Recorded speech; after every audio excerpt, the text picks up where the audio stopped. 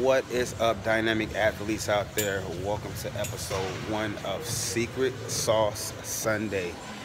And for the first Secret Sauce Sunday, we're going to talk a little bit about cardio.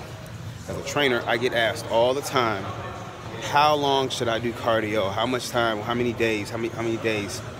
And I tell my clients now, let's not focus on the time.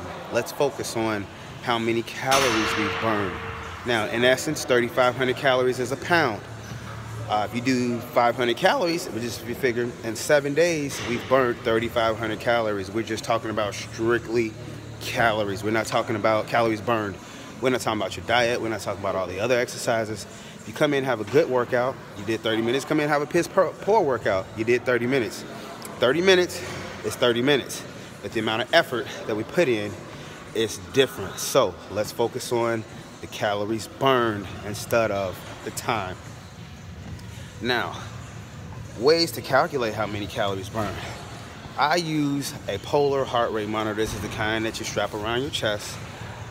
You don't have to run out and go buy no super expensive heart rate monitor. Or you can use the heart rate monitors that come on the machines, and they'll kind of tell you how many calories burned. I don't know how accurate those are, but you can use it. Like I said, you don't have to go out and go spend an arm and a leg and go get you something super fancy. You just need a basic heart rate monitor that will tell you how many calories burned. I prefer the ones with the strap because I don't wear my heart rate monitor 24/7. I only wear it when I do cardio, and I just feel like they are a little bit more accurate when calculating how many calories you burned. So who wants to pay attention to time anyway? Time sucks.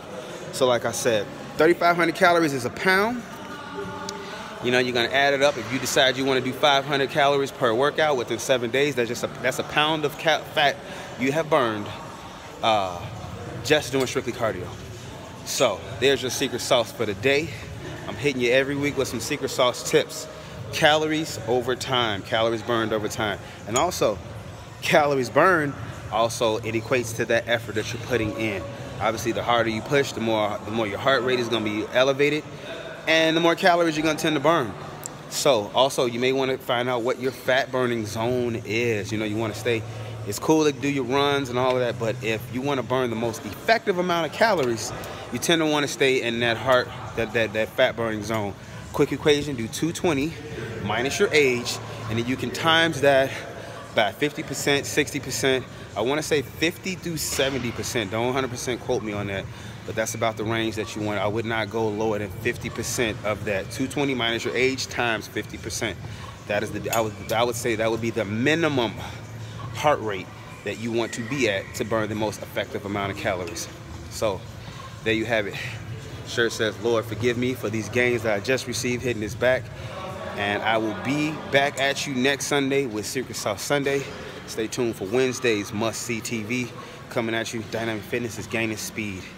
And we out. We're ready to get this Super Bowl in.